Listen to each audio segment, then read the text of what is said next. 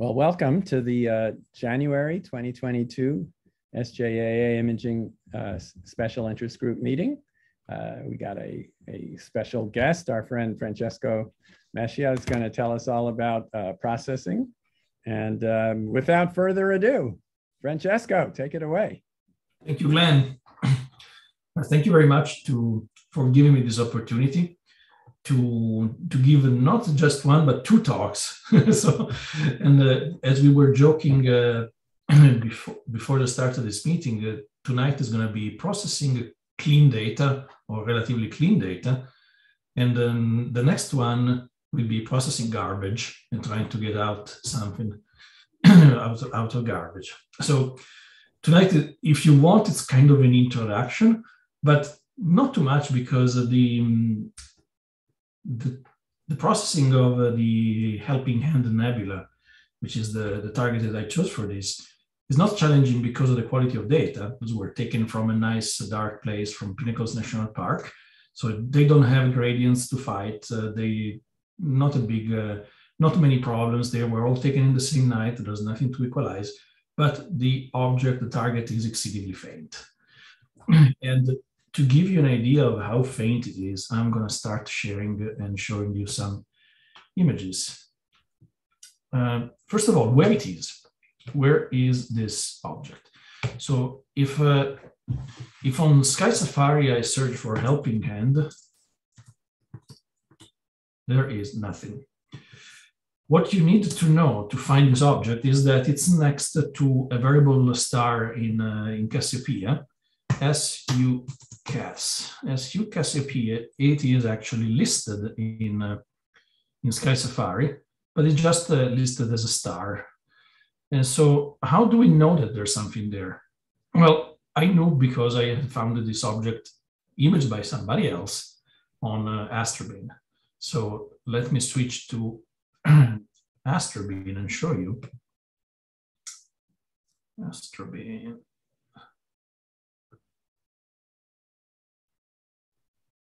Here we are. So I had found this some time ago, and it's still in my favorites in PixInsight. Let's see if I can quickly find it. Bookmarks.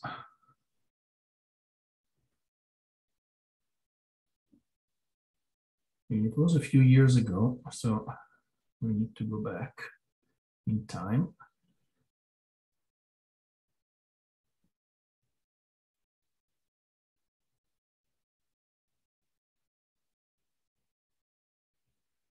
And it wasn't immediately clear to me that it was that faint. And so I tried to image it last year, and I wasn't, of course I cannot find it now. I wasn't really equipped for that. I was just using my DSLR, and there was essentially nothing. It was a very, very faint change in the color of the background. It was very hard even for me to say if I had a really frame. Oh, here it is. This is the first. It's actually, I liked it so much that it's my very first bookmark in Astrobeam. So this was the image that got me hooked here. But where is it? So I said that it's SU Cassiopeia. It's between Cassiopeia and the constellation of Camelopardalis, the giraffe. So I tried to figure out where it is by looking. I found this very nice wide field image of Cassiopeia to see where it is. And I know where it is, so I'm going to show you, but I don't see it even in this image, which is relatively deep. I mean, you can see the Pac-Man Nebula here. You can see the Sol Nebula, the Heart Nebula, the double cluster. You can see a number of dark nebulae in the Milky Way. But let me zoom in. This one is SU Cassiopeia. And the SU Cassiopeia is exactly where the forward hand is, so to speak. And I don't see absolutely anything in terms of nebulae around here. If I, instead of using amateur images, I go to a professional catalog, I can try to show you something more. Let me get this one, which is the Aladdin catalog. So if I go in the area where I have where this image is, and I show you with the standard DSS, the digital sky survey from Mount Palomar, using the color rendition, I see almost nothing. I can actually see a very faint reflection nebula. But if you want to see something, you have to either invert this palette like this. And in this way, you can start making out that this area here is whiter, and it being a negative, it means that it's darker. Or you can use a color palette like this one that makes it somewhat easier to read. You see here, this is the shoulder, this is the arm, and this is the hand. But it's rotated 90 degrees compared to my image because I had rotated my camera, but it's very, very hard. So to produce my image, I went, this was from Pinnacles National Park, Pinnacles West. It's 8 hours and 30 minutes of total integration. Of course, combining the R, G, and B channels. That night, my SQM meter was measuring 21.30 magnitudes per square arc second. So not one of the very darkest nights at Pinnacles, but fairly good one. I mean, the best I've seen at Pinnacles is a 21.75. This was not at that level, but it was fairly decent. So it was challenging. And when I pre-processed my data and I obtained the 3 master files that I share with you, I wasn't particularly happy to see that because those images were grainy, those images were noisy. So let me just open those images right now so we can talk about that. Let's see.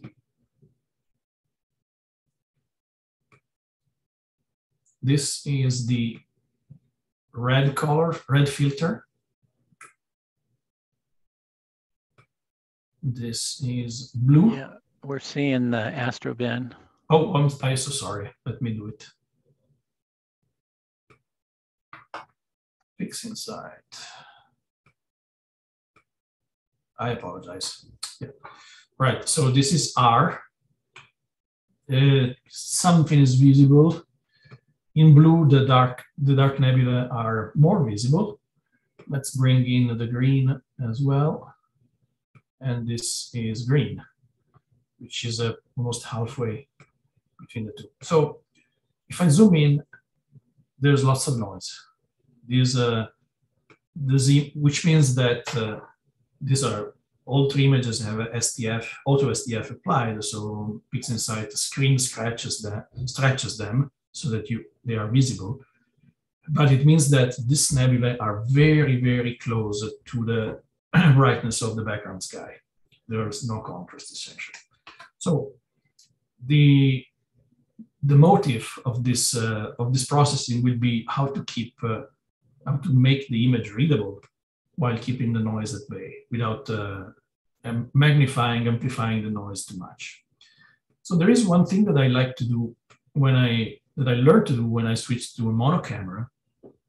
There is a very useful script in PixInsight that needs to be used can only be used with mono images, and needs to be used as basically the first process that you're ever going to do to the master data, which is the Mure the Noise script. And it's under Glenn, can you, sorry, hi, do you see my menus when I pull down the menus? Right now I have a menu pulled out.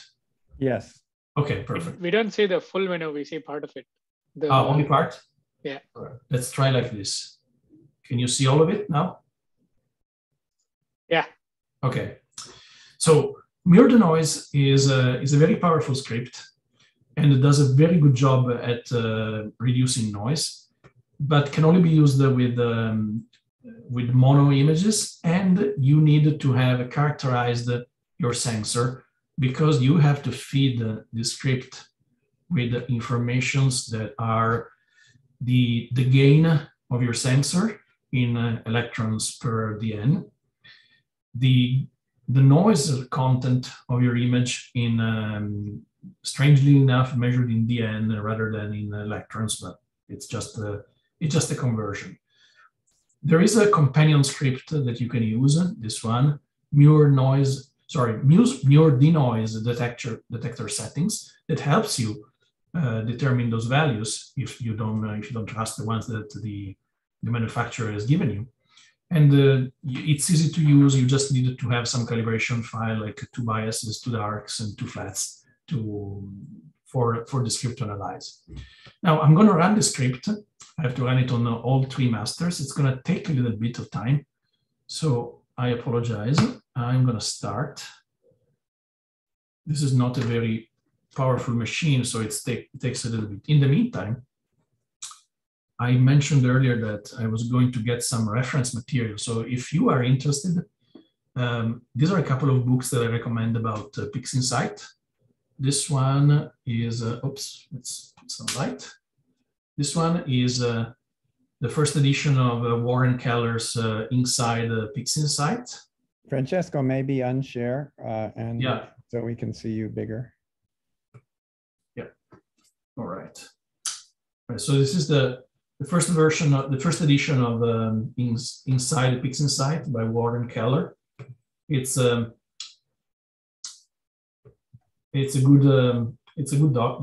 good reference for both OSC and mono camera, and has some good examples of workflows also for RGB images and for narrowband imaging too.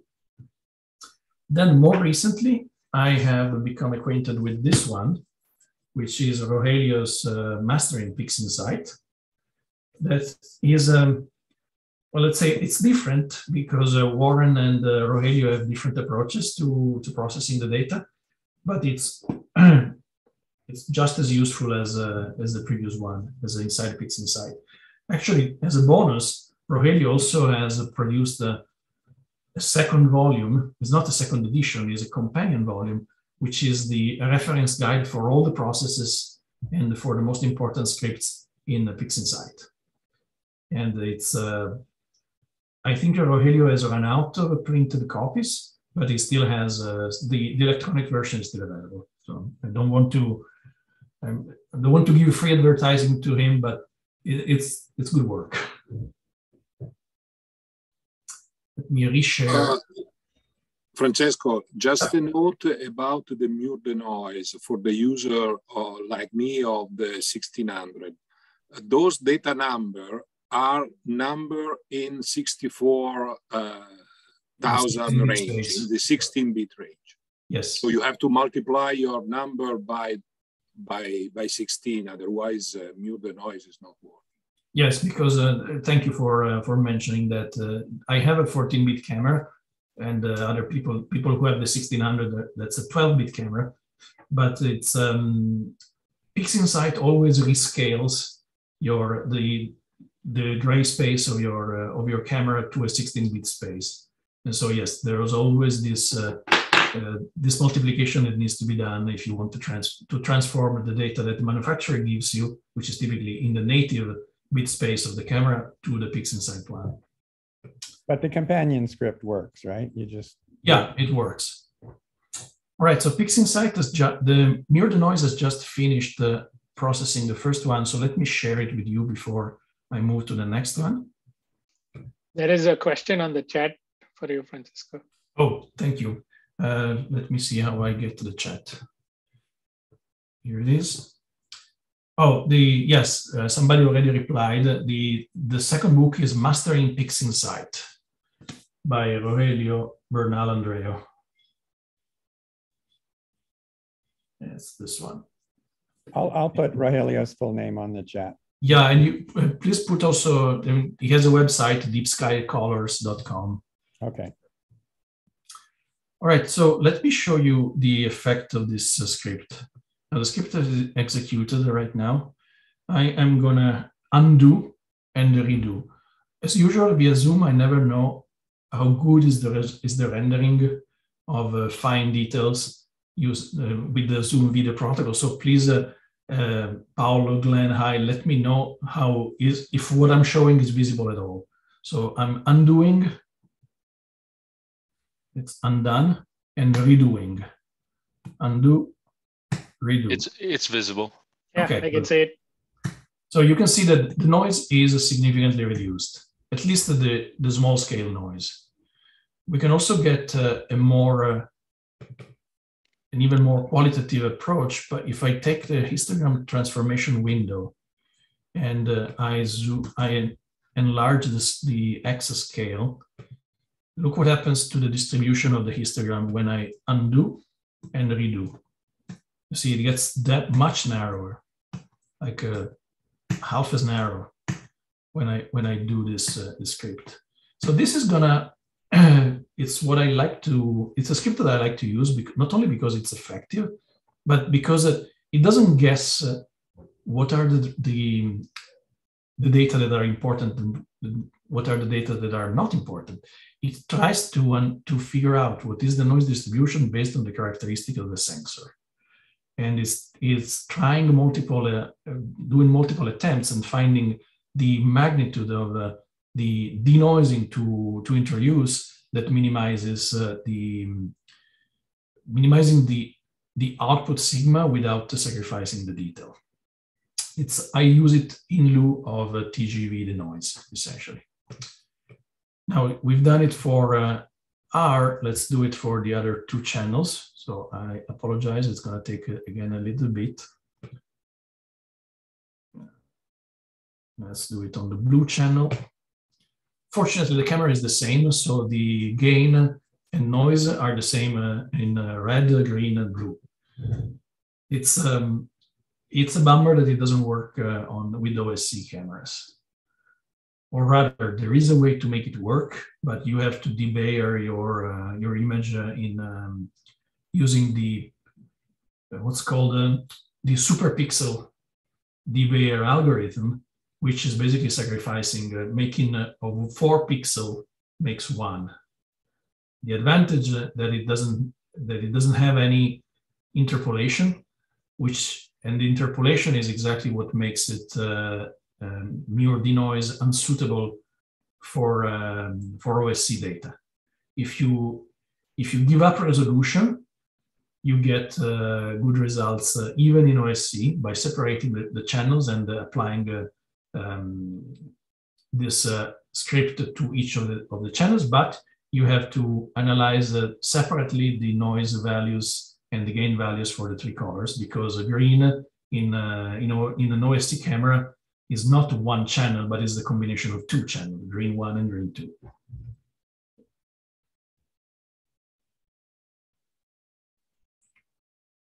Oops, I see that Rogelio is here. Sorry, Rogelio, I was being your PR agent.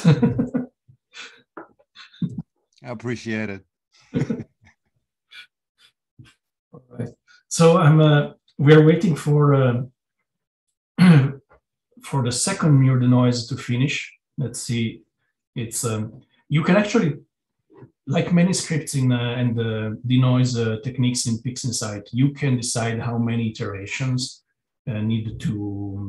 are subsequently applied to the image. In this case, I used 8, which seems to work for the type of noise that I get from my camera. But of course, it's worth experimenting with your own cameras.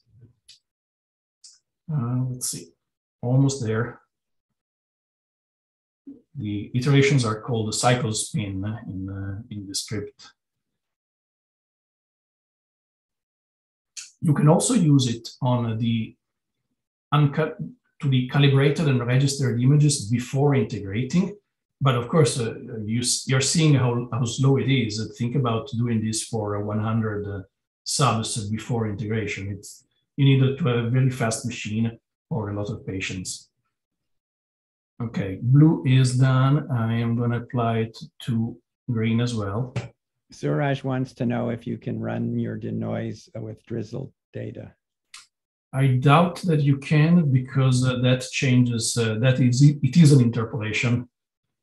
And it's probably not, you cannot, I don't think you can predict how much is gonna exactly interpolate its channel. But maybe in that case, I would do it before doing the drizzle integrate. So I would use mirror denoise on the calibrated subs. And so it's gonna take a long time. All right, and we are almost halfway through. And I apologize, I don't, I have several windows hiding the chat. So if there's a question, could I ask you to say it loud? Yeah, Nick suggested I do that.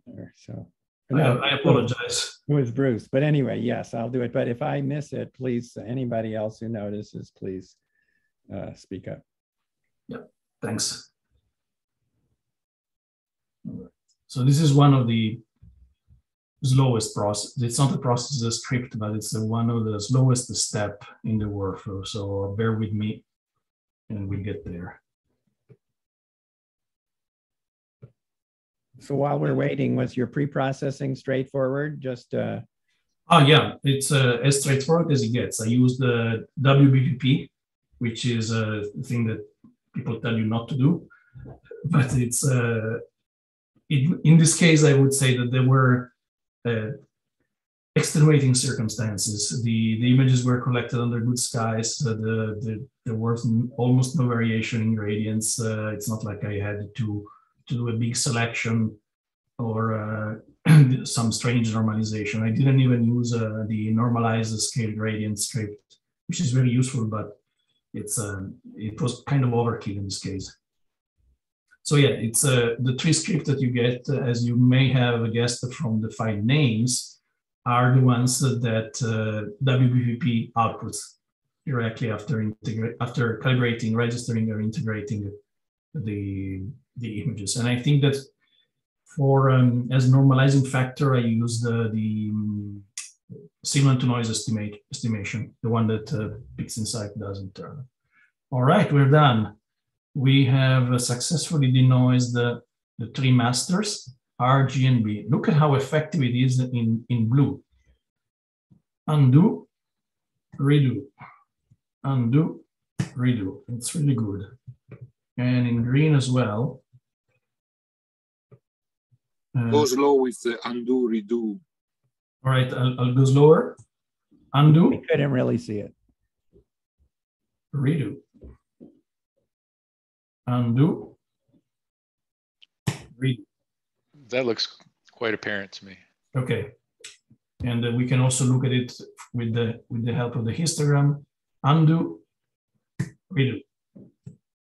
It takes away almost half of the width of the histogram, so not bad. By the way, we were mentioning the reference star for this object, SU Cassiopeia, is this star here. So if you recall what I was showing you in that AstroBeam image, you should have seen this this dark section here, and maybe this one, and I could absolutely see nothing in that image, which was not a bad image at all. So it is faint. All right, so now we have the three masters, and we have done a first run of denoising. What I normally do at this point is to apply a little bit of cropping with using the dynamic crop process for the simple reason that the edges, given that I dithered during capture, the edges have only partial covering. There's only partial overlap of the images in the stack in each of the masters. So I normally crop a little bit. So this camera has natively 4144 pixels by 2822 pixels, and I like to crop it to 4000 by 2700. And this is it. The other thing at this point, once I've done it for one image, I go into the History Explorer and I just drag and drop the process onto the other two images. So I am mathematically sure that they are cropped in exactly the same way. There's no difference. The other thing that at this point I like to do is, and again, this is just my way of doing things. There are other ways. I like to try to do an initial modeling of the background. And in this case, what I do is simply to use the automatic background extractor. And I don't want to model closely the actual target, so the helping hand nebula. I just want to model the overall brightness. So what I do is to use a low polynomial degree for interpolation. Instead of the default 4, I use a function degree 2, so it's going to be a parabola. And I like to normalize so that it doesn't actually change the overall brightness, because I'm going to take care of that with linear fit later. And let's try to apply it. First to this one. Now, this script, I set it to produce as a secondary output the map of the background that was applied. So if I do an auto STF here, I can see that this is the background that was subtracted from this image. It doesn't have any sign of having the object itself in it, so I'm okay. I can I'll just throw it away. And I am going to also drag and drop this process on the other two masters. Again, I inspect the background, still pretty good. It's basically some residual vignetting. Francesco, question. Yep. This is Rich. Does this script magically detect and subtract the nebula from the background? It depends. If you, the script is essentially trying to interpolate the brightness of this image with a polynomial function. If you increase enough the degree of the polynomial, so if you put it like 16th degree or maybe even 10th degree, it's going to model closer and closer to the actual brightness. So it is going to start modeling the nebula itself, which is what you don't want. Right. What you want is to limit to use a low degree for the polynomial so that it just takes a general, compensate for the general, not an average, but the very large scale brightness of your image. I understand. You can even use a 0, in which case it's just going to subtract the pedestal, or 1, which is essentially assumes a linear ramp. Right. In this case, we assume a parabolic ramp. And we did it for all 3 images. So this is these are the 3 results. Of course, they look like they have similar brightness values here, but it's just because we have applied ABE on, we have applied the STF to all 3. It doesn't actually mean that the 3 images have comparable brightness values. Right now, I just reapplied the auto STF, and you can see the brightness level changed, and we don't know if they are compatible. So what I do at this point is to use the linear fit script to fit I would say 2 channels to the one that has the best signal to noise ratio. In this case, I think I estimated that red is the one that I would fit to. So I take this script, color spaces, color calibration, linear fit, and I'm just gonna need to indicate what is the reference image. And at that point, I can drag and drop it onto green. Oh, sorry, I should rename the images. Instead of using these long names, I'm just going to call it R, G, and B, just by double clicking on the tab and entering the new name. Now, R is actually a name of an image, so it's not going to complain. And yeah, it's fitting right now. As you can see, the brightness value has changed. I need to do a new auto STF to bring it back. I'm going to do the same here.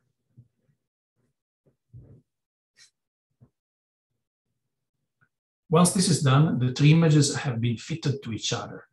What this means is that if I look at the levels with the histogram, and I look at R and G, and G and B, you see the histogram almost does not change. It means that the median values of the three images have been brought to coincide more or less, which means that when we combine them together to produce an RGB image, which is my next step, I'm not going to have a completely red image or a completely green image or a completely blue image, because they are more or less balanced with each other.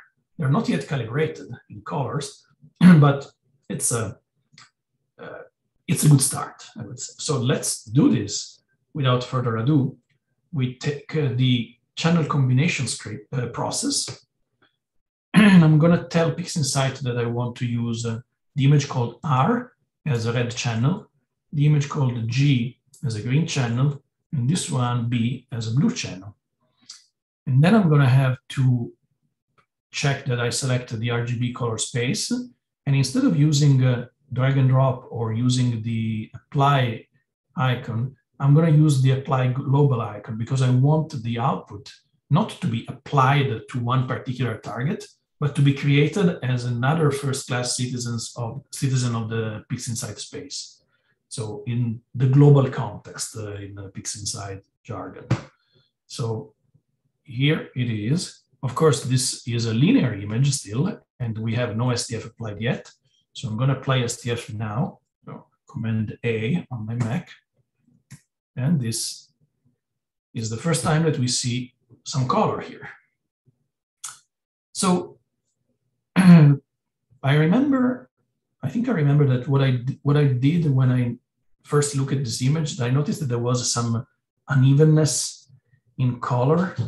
There was some green here, some green here. So I thought that maybe it could be worth another run of ABE, automatic background extraction, with the same parameters as before, because maybe there was something left over from the previous run.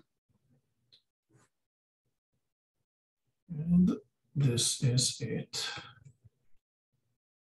And this is the result. Not much did change, actually. I could have avoided it. Not a big deal. Now we have to. The following step in my workflow, when I'm at this point, is to do an initial calibration of colors while we are still in the linear phase. Why am I doing this? It's because most of the tools in PixInsight operate most of the color calibration tools operate best when they are in the linear space, so that when you add or remove or subtract values like a background, you can actually do it because you are still in the linear space. Once you have stretched, the subtraction or additions are no longer subtraction or addition. You should do a more complicated operation of probably multiplication or even exponentiation. So I like to do it while we are still linear. And the first thing I do here, there are essentially two main workflows that I follow depending on the image.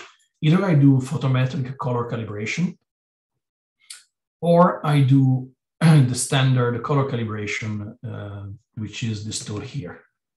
Now, what is the difference between the two? When I use the color calibration tool, I have to instruct the tool with some parameters to not consider the background, not consider the nebula themselves, not consider the saturated stars that are by definition white, but consider all of the union, so to speak, of all the stars in this image, and scale their values with the assumption that the combination of all this of all these colors, all the colors of the stars, is a pure white. And this is I'm answering also in this way, and one of the questions on the chat. This is the way that you can do color calibration in an RGB image. For narrowband, most of the narrowband processing that I do uses some form of tone mapping, or the dynamic palette combination that Paolo was also mentioning. So there is not really, it doesn't really make a lot of sense to talk about color calibration because the palette is essentially chosen by you when you do narrowband imaging. But in this case, what I'd like to have is a balanced color of the stars, given that this image has nice bright beacons. You see here as UKCP. This I think is RZ KCP, and then there's a number of other stars. I wanted them to show me a nice spectrum of colors. So I want to have some blue stars, I want to have some orange stars and yellow stars. So I have tried to use both PCC, but photometric color calibration, and the standard color calibration in this image, and found that I prefer the color calibration. And this is not science, this is purely my aesthetic sense. There's nothing to do with what is the right way to do it, provided that there is a right way. The PCC has its merit, absolutely. What it does is to compare these images with this image, the content, the chromatic content of this image with the chromatic contents of the stars taken from a catalog. And so what it does is after that, it tries to color white balance your image compared to either a spectral class of stars or an average type of galaxy. So you can tweak the way that PCC works considerably, choosing a different reference, of course. In this case, as I said, my aesthetic sense and what I meant to communicate with this image was more suitable to the standard color calibration workflow. But before doing the color calibration in this way, I want to tackle another challenge, which is to neutralize the background. As you can see, the background has some colors. There's dust here. And the dust has colors because it reflects the light of stars. And the stars are different colors. So what I normally do is to try to guess what could be a relatively neutral part of the background. And I believe that in this case, I consider that this area here, I don't see many. I see that there's a whiff of dust here. There's some dust here. There's obviously dust here. But this area here is plausibly part of the background, at least part of the background for the depth that I went to. So I create a preview in this area, and I'm going to use this preview as my reference black, so to speak, reference black background, actually, not black. So at this point, what I do is to use the neutralization, background neutralization tool, which I have here in my palette, but it's also available here under color calibration, background neutralization. You have to indicate what is the reference image, which is in this case is image 07, so the target one. And I want to indicate a region of interest, which I'm going to inherit from the preview. Why do I do a reference, a region of interest instead of just choosing a preview here? Well, it's a matter of habit.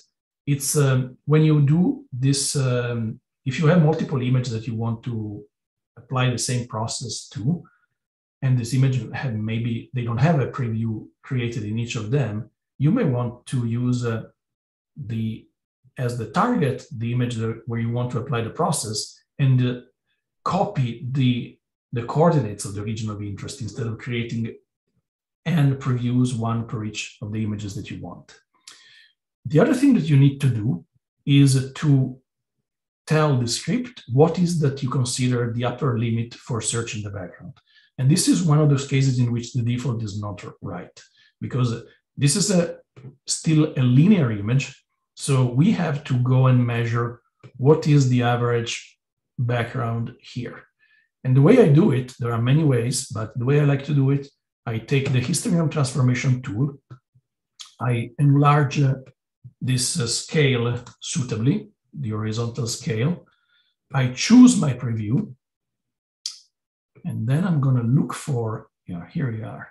So you see, this is where the histogram lies for this, this image.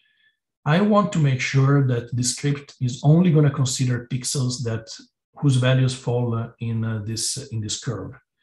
And so I'm going to set as top limit the value that I read here, which you see where we have here x equals 0.0007. I'm going to use that one, or maybe 0.008 as my upper limit for this tool.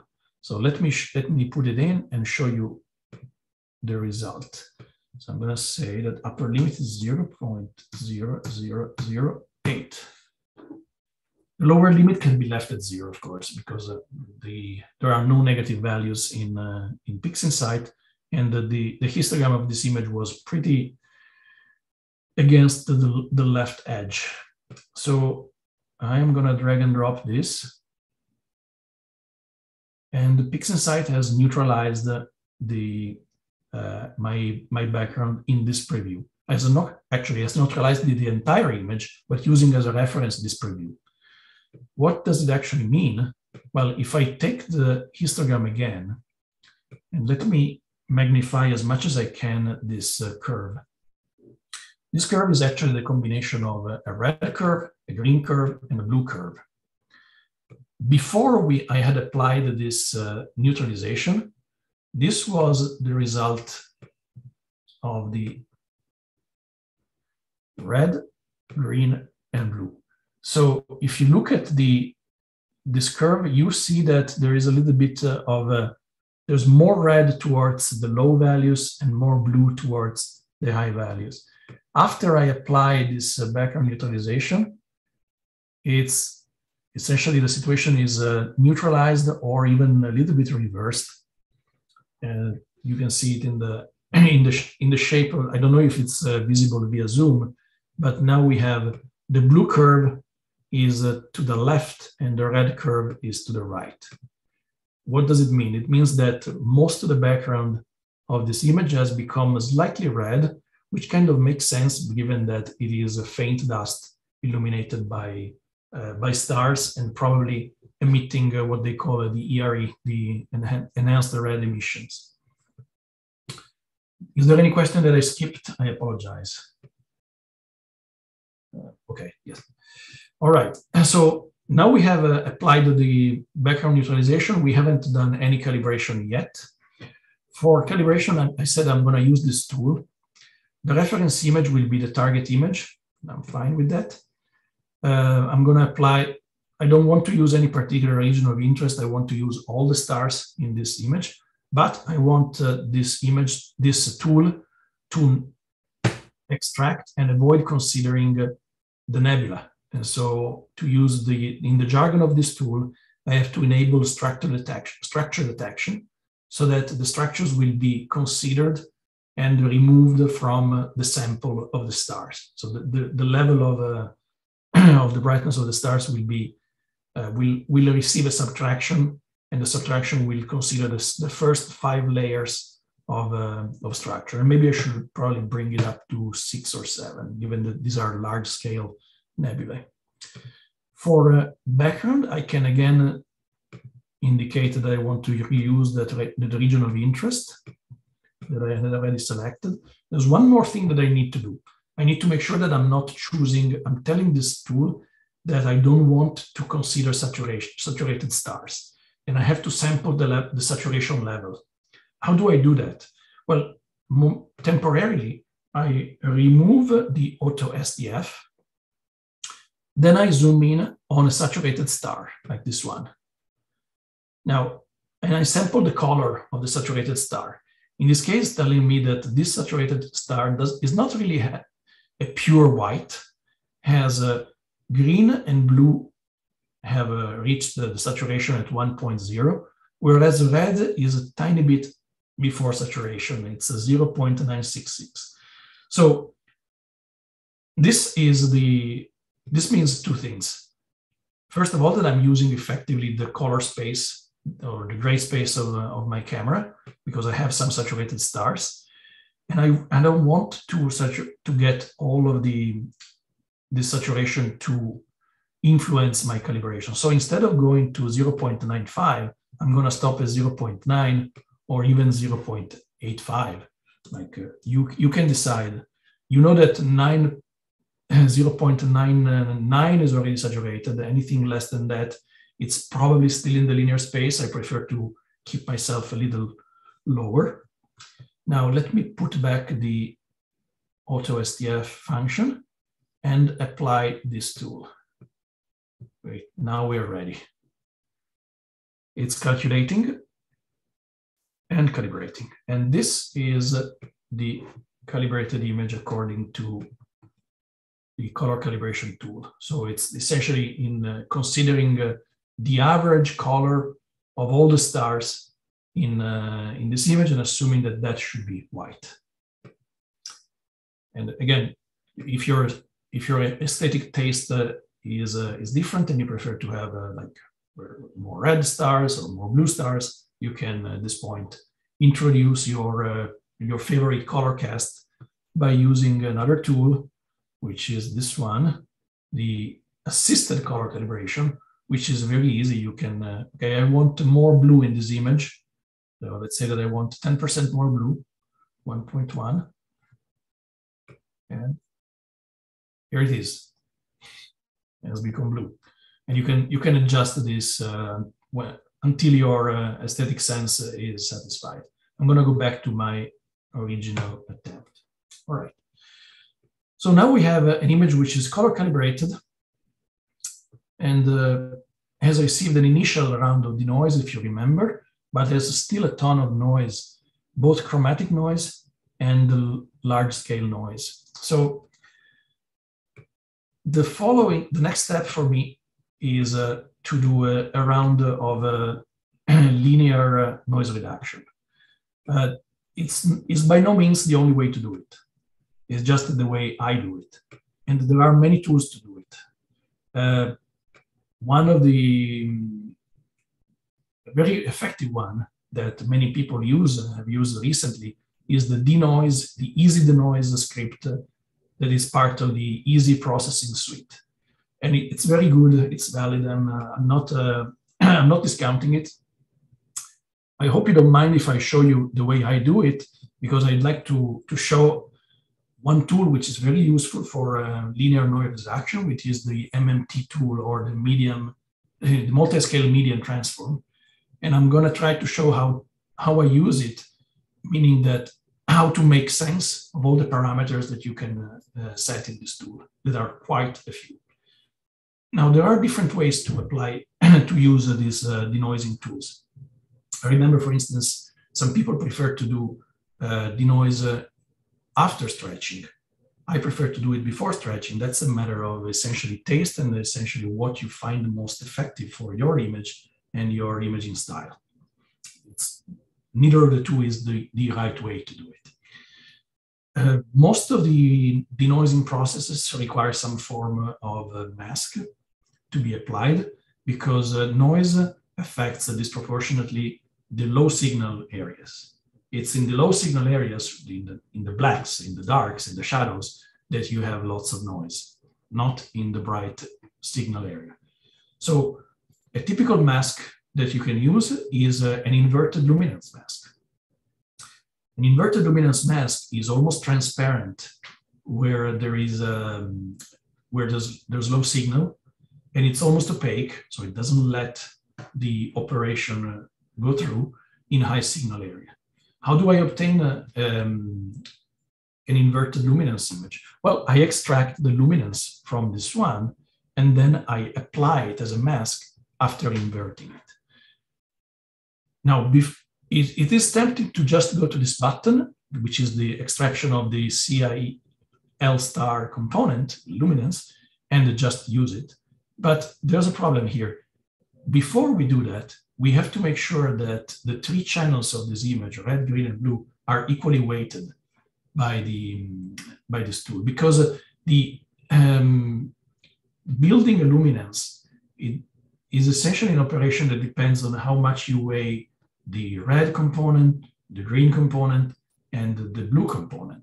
By default, PixInsight uses the weights that are attributed to this to the 3 components by the sRGB standards.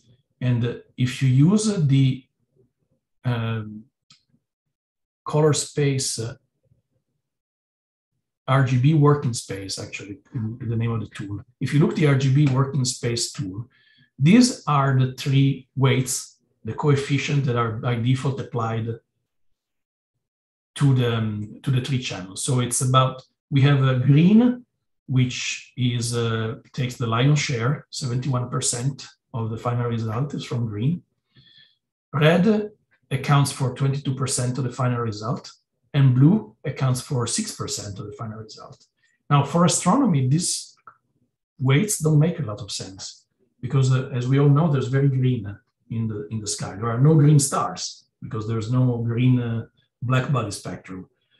So the way that I recommended, that other authors recommended, that I learned from them to obtain a good representation of the luminance, is to put these 3 coefficients to 1, which means that actually means that each of them will be 0.333 because they are all normalized to 1, of course.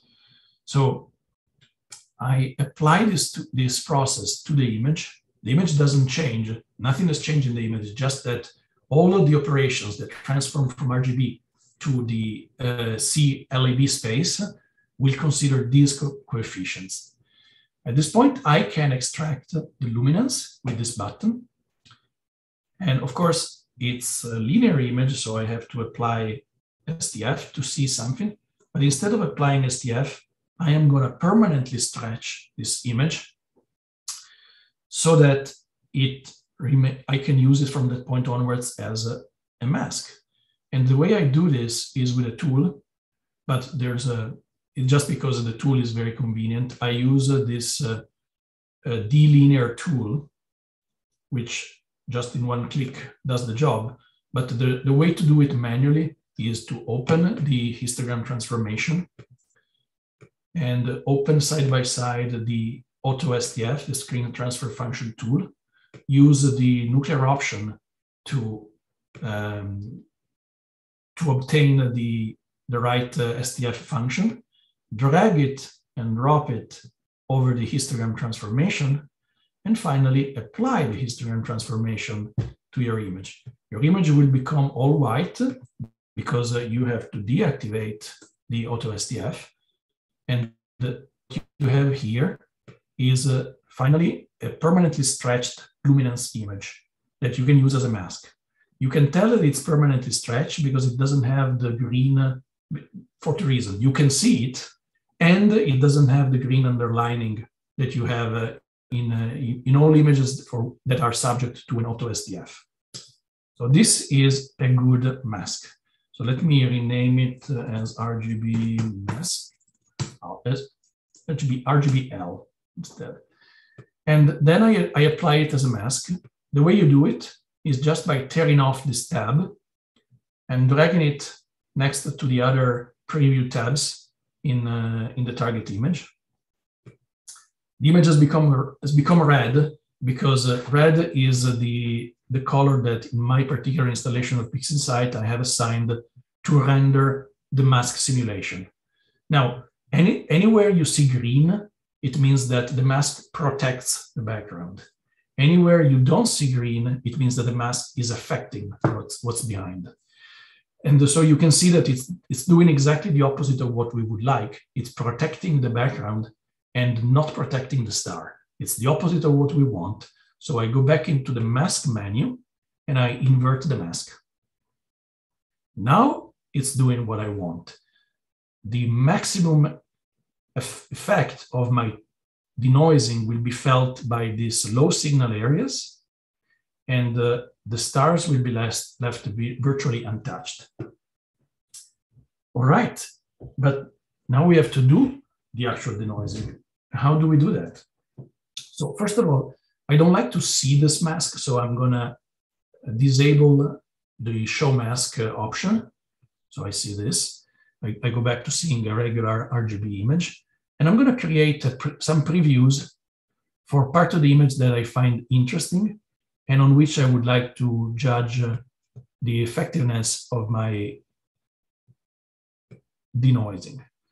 So these two should be fine. Then I select one of the two. And finally, I'm going to open my chosen tool for denoising, which is the multi-scale median transform tool. Now, multi-scale linear transform, or MMT, is a wavelet-based tool, or rather than, it's not really wavelet, it's multi-scale. So it operates in different ways at different scale. What is the meaning of scale in this context? Well, it means essentially the size of, it separates your image using components at different scales, at different sizes. So the scale 1 means variations, pixel to pixel variation, very minute variation. Scale 2 means variations from a pair of pixels to the next pair of pixels. Scale 4, it means from one block of 4 pixels to the next. And then 8 and 16, there are powers of 2, as you can see. So, and you can decide how many you want to consider, up to 8. So you can have objects up to the scale of 256 pixels, sorry, 128 pixels, and then everything else will be part of what's called the residual. For this image, I think I'm gonna be happy with the 6 layers, not much. You can apply this tool to the lightness, luminance, chrominance, or the RGB components. Now, in this case, given that I have both I have noise in all 3 channels, I prefer to apply to the RGB components. The real trick in using this tool is to know how much noise reduction is needed at each of the levels.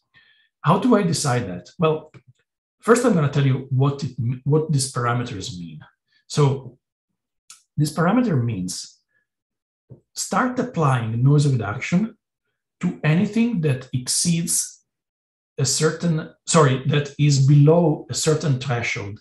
And the threshold is measured in units of sigma, of standard deviation of your image observed at that scale. So if I want to have very aggressive noise reduction, I want this parameter to be very large. Like I can set it to 10, which I believe is the value that John Rista's articles use for the very low small scale layers. It means that anything that does not protrude by at least 10 times 10 standard deviations from the average will be cut down, will be reduced, will be subject to noise reduction in a sense. And then there are 2 parameters by how much. So you can have 1.0 is the maximum noise reduction, and you can go down to 0 if you want. And adaptive is a way to essentially, if you have situations in which you have a relatively well-behaved noise that doesn't maybe require a super high threshold, but you have some outliers, and you don't want to increase too much the threshold, because otherwise your image will look artificially flat and smooth, but you still want to take care of the outliers, you can start increasing this adaptive parameter to maybe 1. I normally don't use more than 1, and it's very effective in catching the outliers.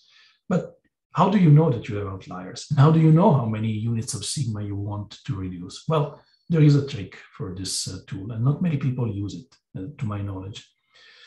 Let me show you what it is. It's in this menu here. If I choose all changes, and then I apply this tool to, I'm going to drop this, this process into my preview. It's going to show me in the preview the way that this tool sees my image in the scale that I have currently, in the layer that I'm currently selected. So in this case, it's going to show me what my image looks like if I only look at the very minute 1 pixel scale variations. Let's do it. The first time I execute it, it takes a little bit, so bear with me for a moment.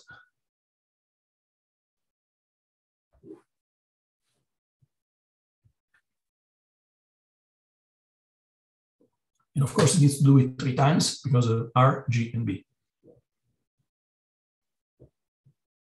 But the following in run will be faster.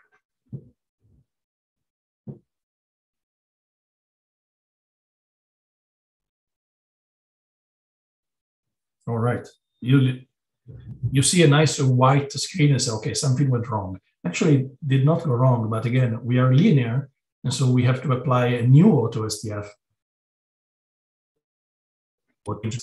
This is what my image looks like if I only see the very small scale variations.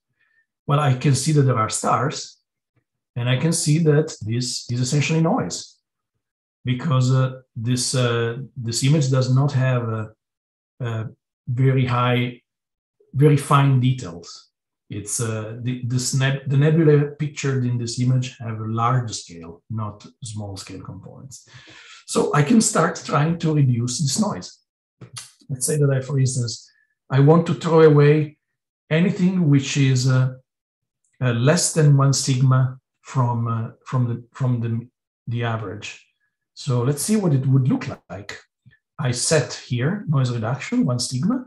I drag and drop the icon. Ah, nice. There's still some. I can still see some salt and pepper. So maybe I can increase it a little bit to 1.5 if I want. Better. Maybe I can even afford doing 2. As I said, there's not much to lose here. There are not many details.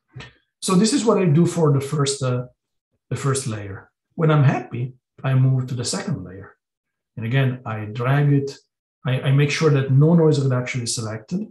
I drag and drop the icon. I do auto SDF. PixInsight is showing me what my image looks like at a scale of 2 pixels. And again, I'm doing the same trick. Well, let's start with the 2, as we were saying. Is 2 sufficient? Not really. I need maybe 3. Anything below 3 sigma is considered noisy. Still not sufficient. I have to bump it maybe to 4. Oh, wow. It's even more than 4. Let's 5 maybe.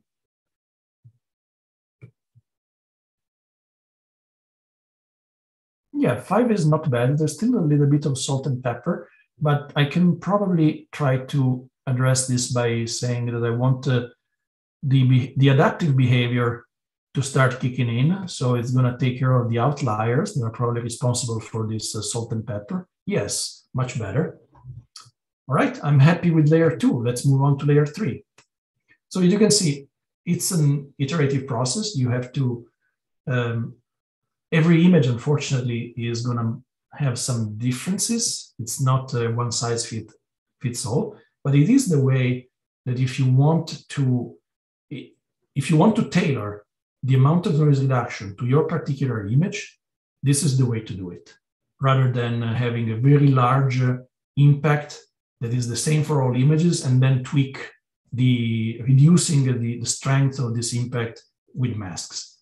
I am using a mask, but I'm using a very basic mask. Nothing not one of those tweaked masks that require some level of prediction in what the tool will do that Giornalista uses, for instance. I'm not saying that he's doing the wrong thing. He's doing the right thing because his MO, his modus operandi, is geared towards that process. Mine is slightly different.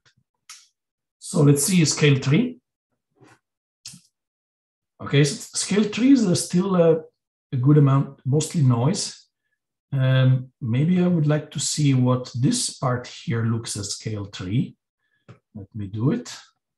This is another preview on the same image. Now you see that now at scale 3, there's something interesting.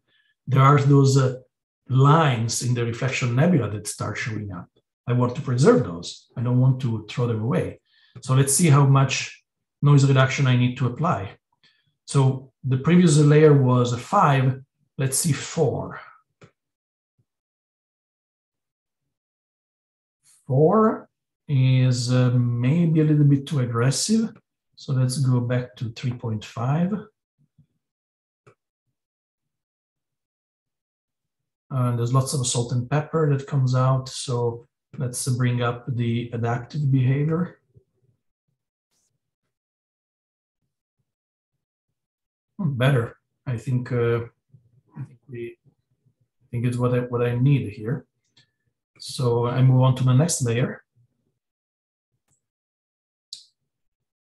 This is the next layer. There's you can see here, I don't know if Zoom renders, but if you follow my mouse, this is the outline of the hand, the dark part. You don't see it as dark because here what you're seeing is the variations, not the absolute values. But it's almost a filigree that you have to interpret in this image. So let's see how much I needed to, how much noise reduction is suitable for this case at the scale of 8 pixels. So the previous one was 3.5. Let's start with 3.5 here. 3.5. Drag and drop. Not bad. Maybe even a little bit too much. Let's see 3. What it does. Start to have some salt and pepper. Let's bring in some adaptive. Okay, I like this. Scale 6. Oh, before we move to scale 6, let me go back to my previous preview and see what it behaves here. It is important, and of course it's a little bit slow and tedious, to test these tools against multiple previews because you have different levels of contrast and different details in your image that you may want to preserve, or different parts of the image are affected by different levels of noise. So it seems to work even for this preview. So I'll move on to layer 5. What does the image look like at a scale of 16 pixels? Like this.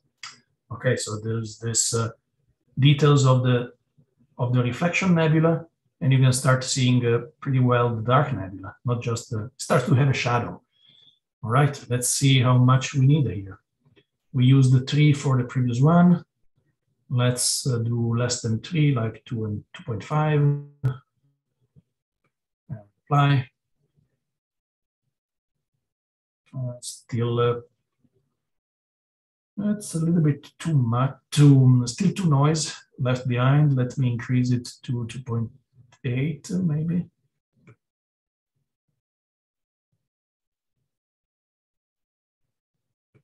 Now it's starting to get, you have to strike a compromise between removing the noise and removing the detail. You don't want to remove the detail as much as possible. So I keep on using the adaptive slider. We're almost done.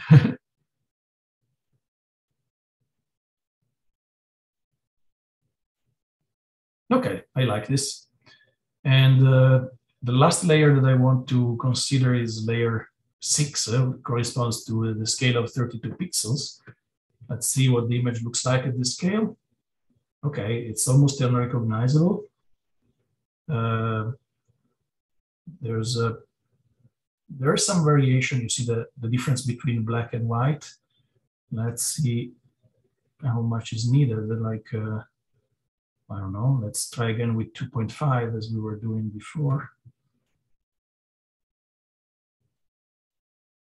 Okay, 2.5 takes care of most of the noise in this area, but still lets this section here go through. What if I look at the other detail? The other preview was this, and after I apply noise reduction, yeah, this is the hand. You see the two fingers. Okay, I am ready to apply the actual noise reduction. I'm going to apply it to the preview first. So I switch this to no layer preview. And the last thing I want to do before applying this is to scale, to put a, you see that the strength, the S parameter is 1.0 maximum strength at all scales. I actually like to not to have this abrupt, everything is noise reduced until layer 6 and then nothing. I like to start with S1.0 and go down to maybe amount strength 0.5 by the time I'm at the smallest layer, and everything scaled linearly in between. So 0.7, 0.8, 0.9, and so on. Now I am ready to apply. I drag and drop. PixInsight processes for a moment.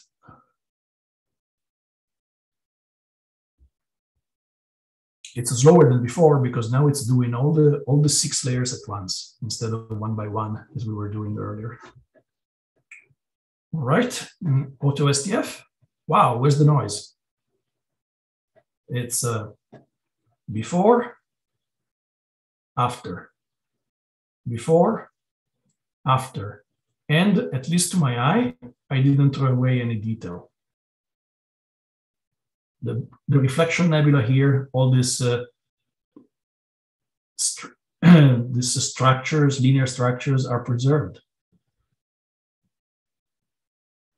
It did not invent any detail here. Let's look at how it works on the other area, the other preview. I have to do it again, of course. Drag and drop.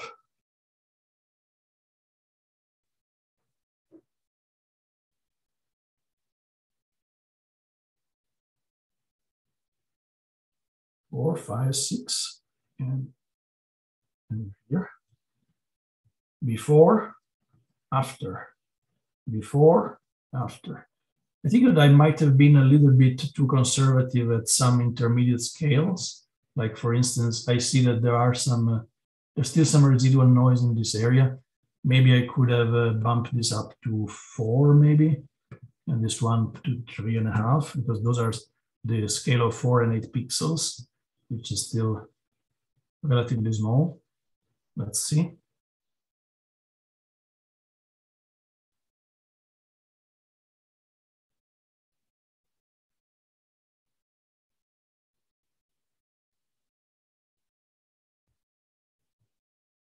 Yeah, better. Okay. When I'm happy, I can drag and drop the process to the image as a whole. The mask is still in force, as you can see by the color, the shading of the tab.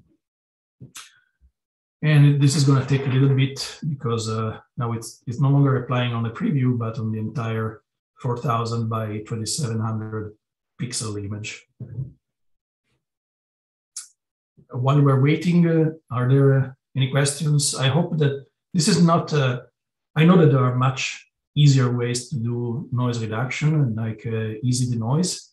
The reason why I wanted to go through this is that these coefficients are mostly considered black art.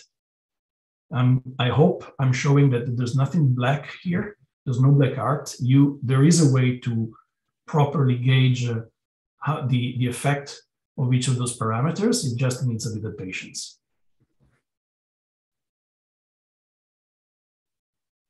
Thank you. Thank you, Francesco. It's been a revelation. Thank you. Now, my PixInsight is a little bit slow in this moment, so bear with me.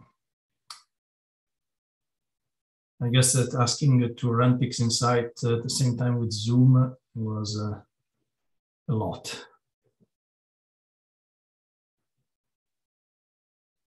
Wow. All right, the first channel is done.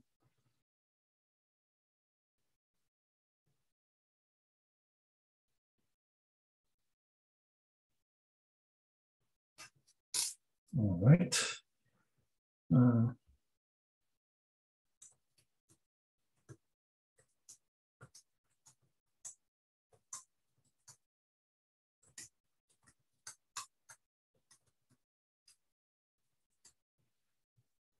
Note that it gets slower as the progresses in the layers. This is actually, it's because I used deliberately the adaptive slider. If by using that slider, you're basically forcing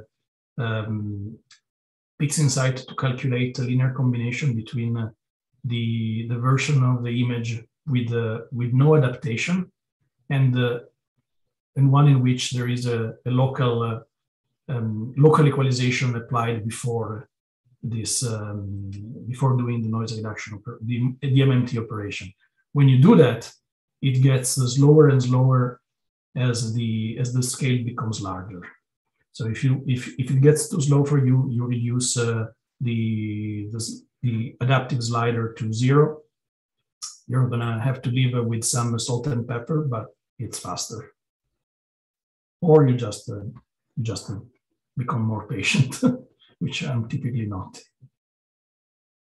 But it's chugging through. My fear was that PixInsight for some reason hogged the CPU and wasn't progressing, but no, it's still working. So a little patience.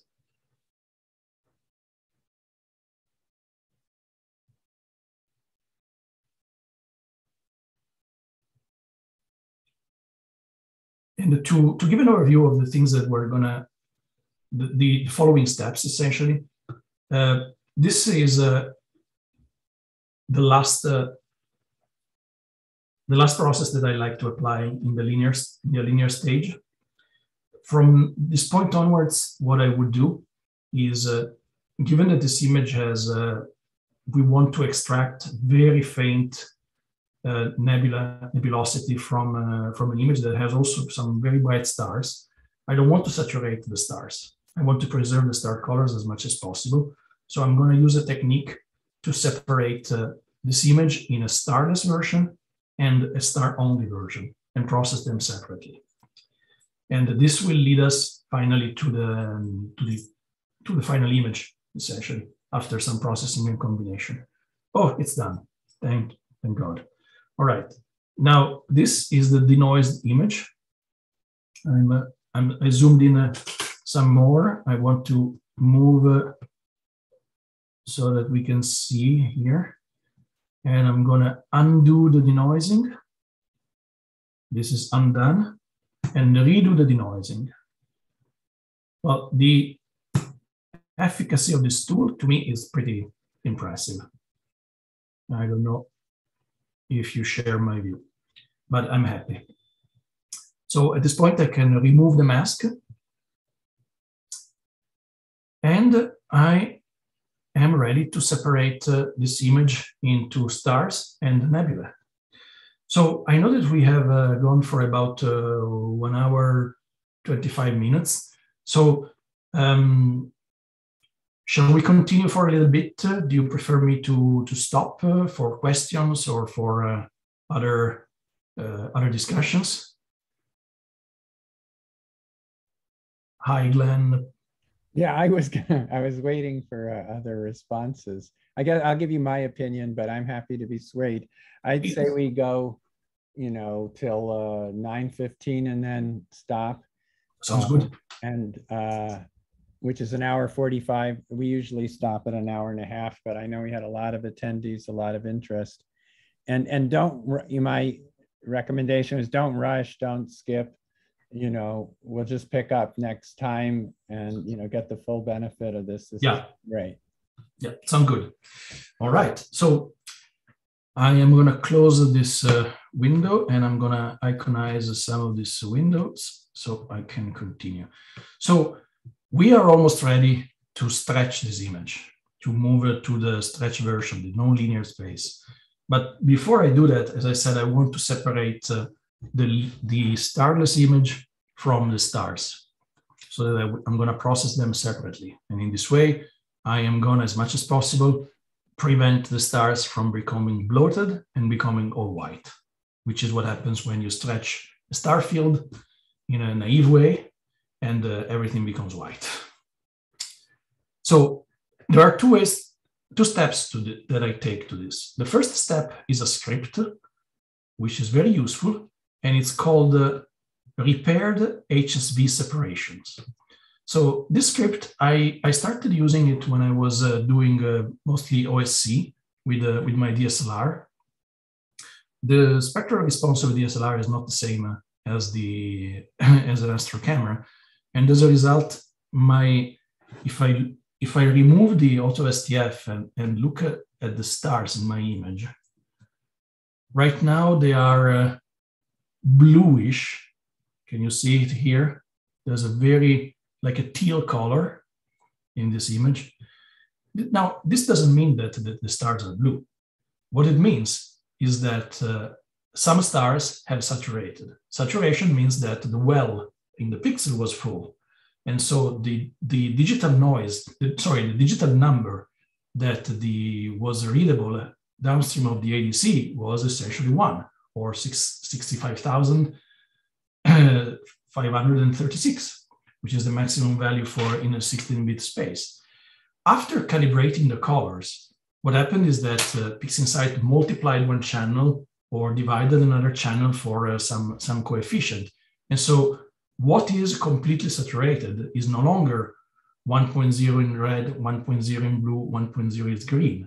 It has become a different combination of these three values. In this particular case, I see that saturation means that R is 0.7, green is 0.85, and blue is 1. So it's bluish. This script, the repaired HSV separation, does a very useful operation. It tries to reconstruct the color of the saturated cores of the stars based on the color of the star halo. The assumption here is that the halo is not saturated, and the halo is a faithful representation of the star color. Reasonable assumptions. And you're going to see the effect that it has. So it's very easy to use. You have to indicate two parameters, a repair level and a repair radius. A repair level means that it's basically the saturation level. I'm going to tell the script that anything above 0.5, just don't consider the color there. Consider the color only of the parts that are below this threshold. And consider stars that have a maximum radius of 35 pixels. And don't clip the shadows. I don't want to never clip the shadows. Then I run the script. The script is going to chug for a while, and it's going to produce 3 images that are 3 views in a different color space, not in RGB, but in the HSV color space. Once we have this 3 results, I'm going to recombine. Now, these are the results. This is the SV component of this space. This is the H component of the space, and this is the V component of the space. I think that this S, H, and V corresponds to hue, so the color, the hue, saturation, and value. Now, what I'm going to do, I want to use the tool called channel combination, which is the same one that we have used to make an RGB image out of 3 monomasters, but I'm going to set it to operate on the HSV space. And I'm going to use the H version of this image as produced by the script as H, the SV image version of this image as produced by the script, and I am not going to use the V value. In other words, I'm going to use whatever is the V value, the value sorry, the pun unintended, the V value for this image, I'm going to leave it unaltered. I'm only going to change the saturation and the hue, in other words. Look at what happens. Let me look at the preview when I apply this. Look at this preview here. You see how the color of the star changed? Let me show you in a close-up. This was the color of the star before the script. It was a bluish star. But if I look with the magnifier, the halo was not blue. The halo was orange. When I apply the script, the combination, I have reconstructed the right color of the saturated core to be essentially uniform with the halo. And this is extremely important. This is basically what brings color back to an image, to a saturated image. Once this is done, nothing has changed in the actual image. I can, sorry, not in the actual image, in the way that I see the image after applying STF. I can close these three versions. And what I'm going to do at this point is I needed to create the starless and the star-only version of this image. To my knowledge, there are different ways to do that. Doing it in the linear space is very convenient, in my opinion, because that's what allows you to stretch the two images separately. But the most common way to do it, StarNet++, does not work on linear images. So it would require some tweaking. You would need to do a pre-stretch, which does not saturate anything, then apply StarNet, and then unstretch. Or there are scripts that do that automatically. I'm trying to remember how it's called, but I may not have it here installed, but there are people that have built a very useful tool to do StarNet in the linear domain. What I'm going to do here... Star Exterminator. Yeah, I'm going to use a Star Exterminator, which is not based on StarNet++, by the way. It's a different AI. But unfortunately, it's a little bit expensive. I think it's $65, but I like it much more than StarNet because it leaves behind very little artifacts. There are still some artifacts, but they are easy to work with. So let me use here Star Exterminator. And again, I'm not giving them free advertising, but I like what they do. As you can see, as a checkbox, you can tell, hey, this image is linear. So do what you need to do, but keep in mind that it's linear. And also going to ask it to generate a star image. So this is optional. You can always operate with a subtraction in pixel math to obtain the stars, but I prefer to ask the Star Exterminator to do it. So go Star Exterminator. And on my Mac, Star Exterminator is very slow, so I apologize. It's going to take a couple of minutes. Just because my Mac doesn't have a discrete GPU, it's using the GPU inside the Intel i7 processor to do it.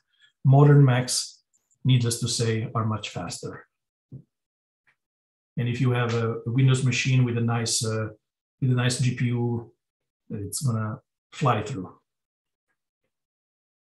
But it's not too bad. As you can see, we are 25% in.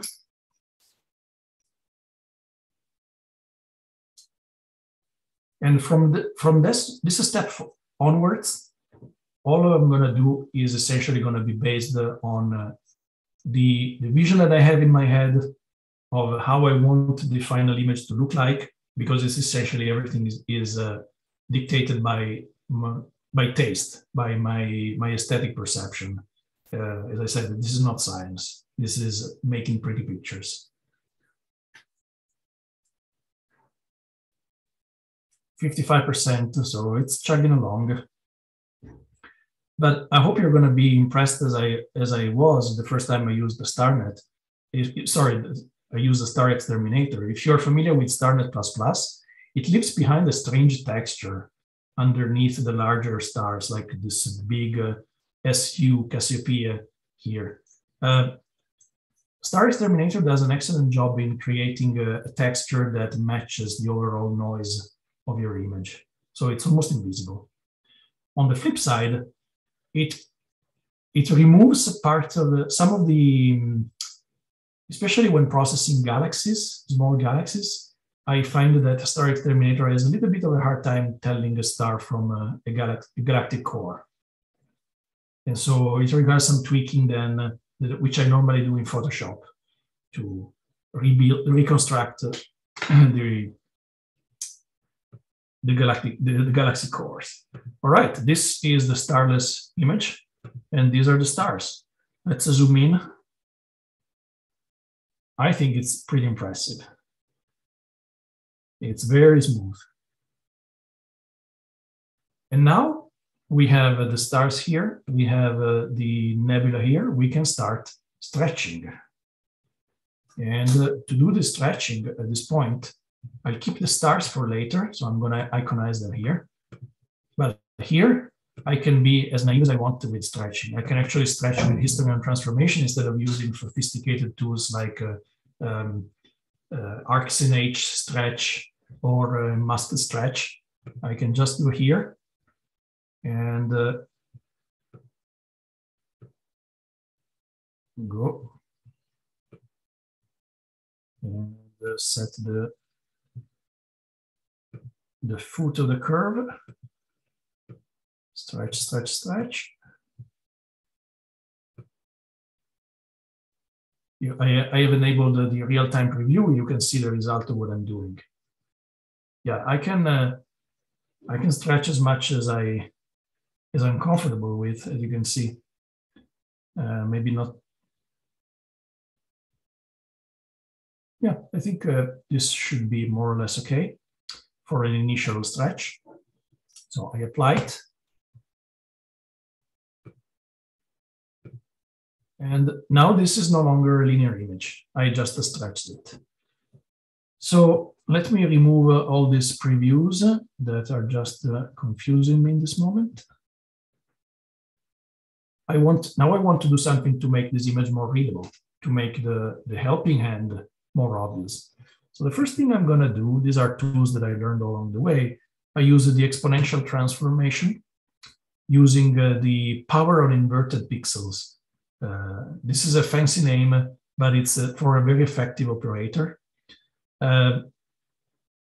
This tool has an internal lightness mask, which you can enable or disable. It basically saves you the hassle of going and creating a mask. Let me show you in the preview what it does. It does a very gentle, or it can be gentle or hard depending on how you tweak this parameter. In this way, it's relatively gentle. This is the before, and this is after. It brings it out of the background. If it's too much, you can always reduce this, like this. And it's not bad. I'm happy, I apply it. Good. So now it's more visible. I would like to do something to make the contrasts even more apparent. And my tool of choice for this is usually the local histogram equalization tool. You can apply it with a mask, you can apply it without a mask. And you need to be, it takes a little judgment. If I apply it at the amount 1.0, let me show you what it looks like in using the preview tool. Yeah, it creates, I would say, an unpleasant texture in the image. It's too much. But if you're not that aggressive and you scale it back to maybe 0.4, 40%, it's very nice. It creates, oops, for some reason it disappeared. Give me a second and I'll do it again. Okay. So it takes the image from here to here. It makes the edges more apparent. If it's still too much, it can be reduced. And makes, in general, the image more readable for what we want. So let's try to do it like 0.250. I apply it.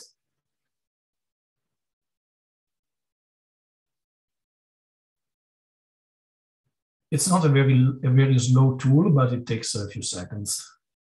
It's not instant either. Okay, this is the result. Before, after, before, after, before, after.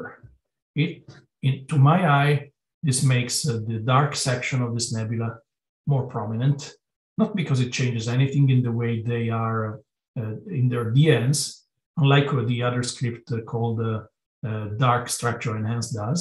What it does, it changes the surrounding parts. So it creates more micro contrast for, well, micro in multiple quotes, because here we're talking about large scale structures anyway. So it's nice. What I may want to do maybe is to increase the saturation of the colors. I use the color saturation tool, bringing it up. And yeah, I don't want to saturate it too much because then it becomes a Technicolor image. Maybe I don't do it at all. I see a question, how do I get Star Exterminator? I don't see it in my version. Yes, it's an add-on that you have to buy. It's not part of PixInsight itself. It's a product of I can't remember the name of the guy, but it's an independent developer. It's not part of the PixInsight collaboration. So, and I don't know if you are familiar with this tool, the color saturation tool. It allows you to do some very interesting things. Like, let's say that I wanted to give more saturation to this bluish reflection nebula. Well, and I don't want to saturate anything else. Well, you see that here there's a spectrum. These are the spectrum of colors. So I can build a curve just by clicking and creating points and then moving the points. This curve is going to give a lot of saturation to greens and blues. Maybe I don't really want the green. And almost nothing to the other colors. Let's see how it looks like once I apply it. Yeah, it's subtle, but before, after, before, after. This section here is a nicer color, to my eye at least. And we can continue a lot to do this. We can continue working on this image until our aesthetic sense is pleased. But at some point, we're going to have to bring back the stars. So what do we do with the stars? Well, the stars are the ones that require some attention here, because these are unstretched stars. We still have to stretch them. And I want to stretch them in a way that does not destroy them, that preserves their colors. So the way I do this is with the arcsinate stretch operator. That this arcsinate stretch is great for stars. It preserves the color in an excellent way. If you apply it to nebula, it tends to generally low contrast. So separating the nebula from the stars and applying different stretching strategies to each of the two allows you to optimize the result for the nebula and for the stars. So in this case, I'm gonna use arcsinate stretch. I'm enabling the real-time preview.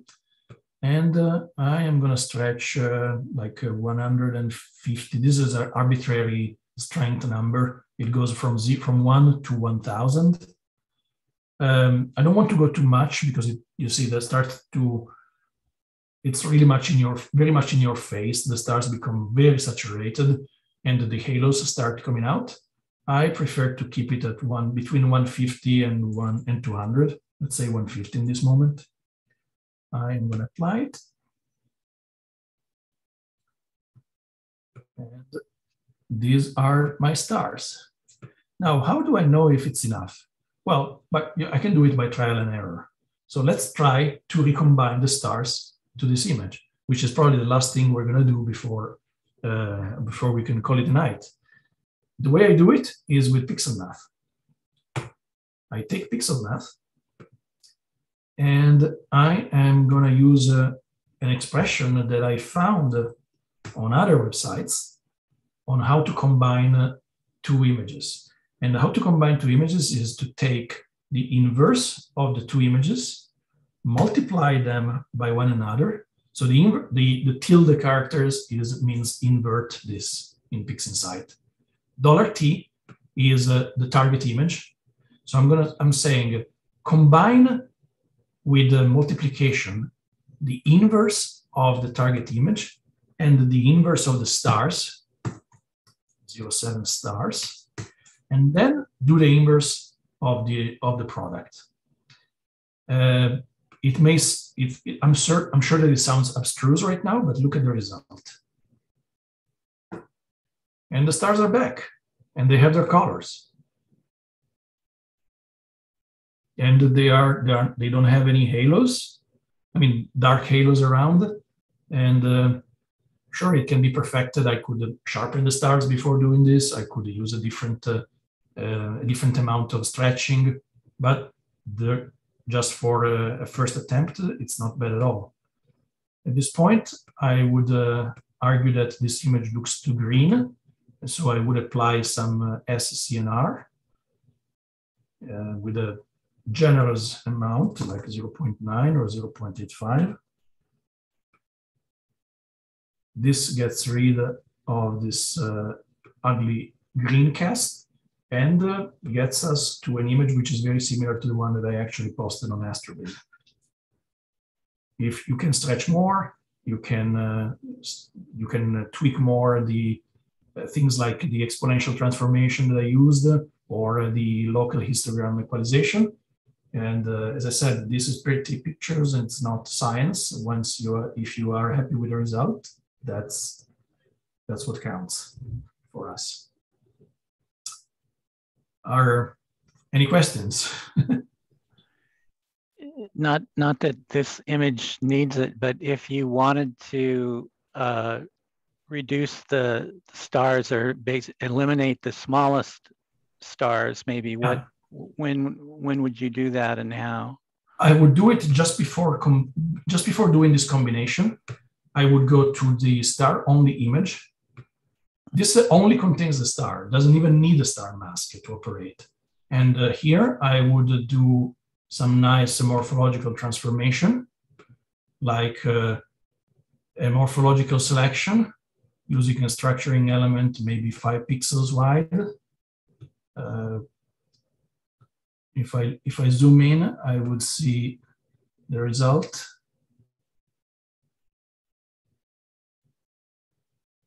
This has essentially reduced the smaller stars, you see, before, after, before, after.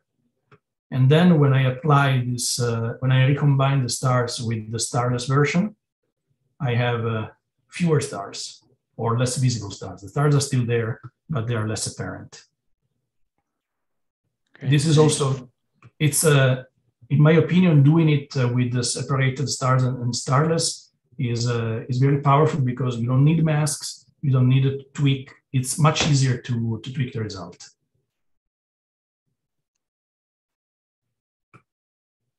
Or you can just stretch less. That's also an option. That was a great answer. That should be very handy. Are you tempted here to try a dark structure enhance? Sure, we can certainly do that. Let's see what it looks like. I didn't use it on my final image on Astrobin, but these are my default settings. It's about 40% amount, so 0.4. One iteration only. Let's see what it looks like.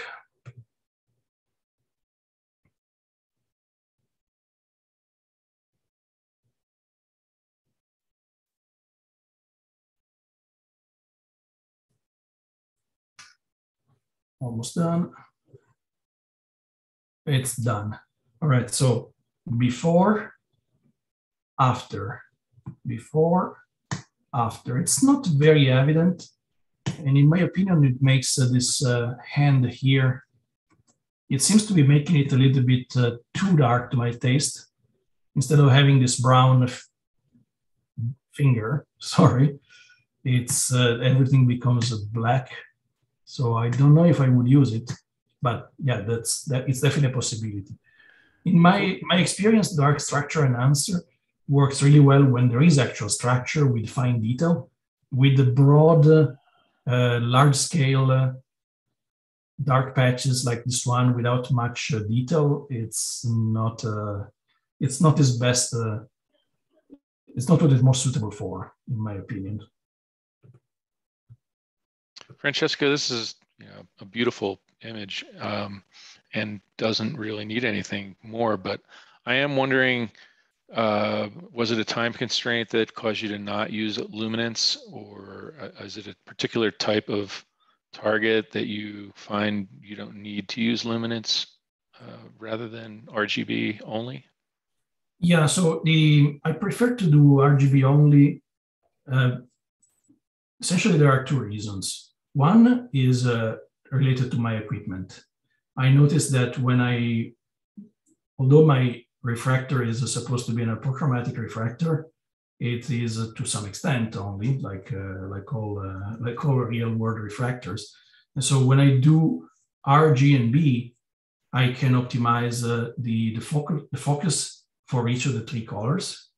Whereas when I shoot luminance, I have to take a compromise, and as a result, I have larger stars than each of the R, G, and B images. This is one. The second one is that in general, an LRGB combination tends to enhance the detail to the expense of color saturation. So in an image that does not have much detail, fine detail like this one, it's probably kind of pointless. I'm also following some of the recommendation that Juan Conejero has gave over and over in his forums, that if you want to do LRGB, you are the right way to do LRGB is to do an unbinned luminance and a binned RGB. And this is because in this way, you can shorten the time it takes to collect RG and B by leveraging the fact that you have binned pixels. But if you are using the unbinned, if you're using your camera unbinned for each of the three primary colors and for luminance, you might just as well create synthetic luminance in terms of what is the signal to noise ratio that you're going to collect for a given allotted time. In this case, I had a given allotted time because I was only at Pinnacles for one night. I didn't have the luxury to go back. But isn't that binning thing a CCD versus CMOS? So what you're referring to, it is if you consider it from the noise perspective. If you're considering it from the signal perspective, well, you're still using pixels that have if you bin your camera, your mono camera and the CMOS camera, you're still collecting photons from a larger area for each of the pixels that you're going to see on the computer screen. So yes, you're not going to have the noise, the readout noise advantage that you're having with CCD, but the signal is if you're talking about the signal to noise, where noise is the Poisson noise associated with the photons, you still have an advantage.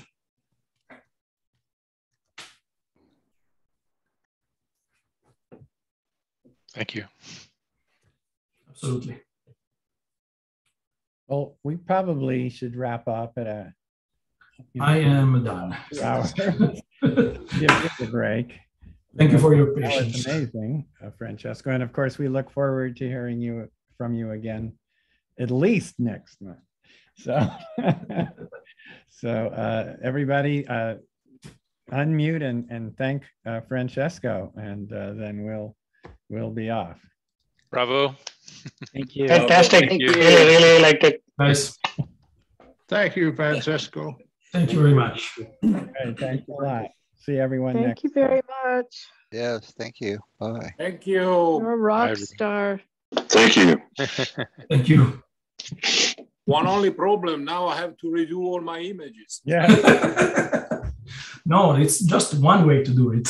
All right. Yeah. Bye, everyone. Bye. Bye. Take care. And thank you very much.